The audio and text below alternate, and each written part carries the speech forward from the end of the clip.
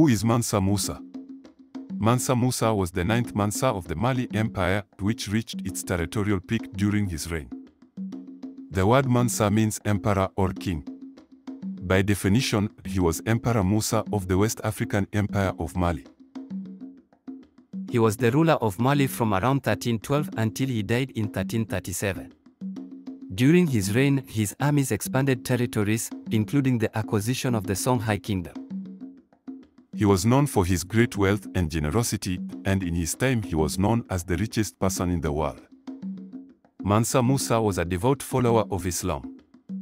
During his pilgrimage to Mecca, known by Muslims as Hajj, he traveled with a great entourage and lavished so much gold in the markets of Cairo that it depressed the price for over a decade beyond his visit.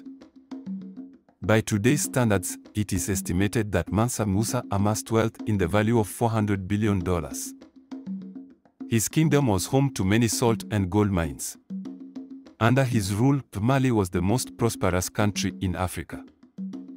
Musa's reign is often regarded as the zenith of Mali's power and prestige. He was known as the Africa Gold King.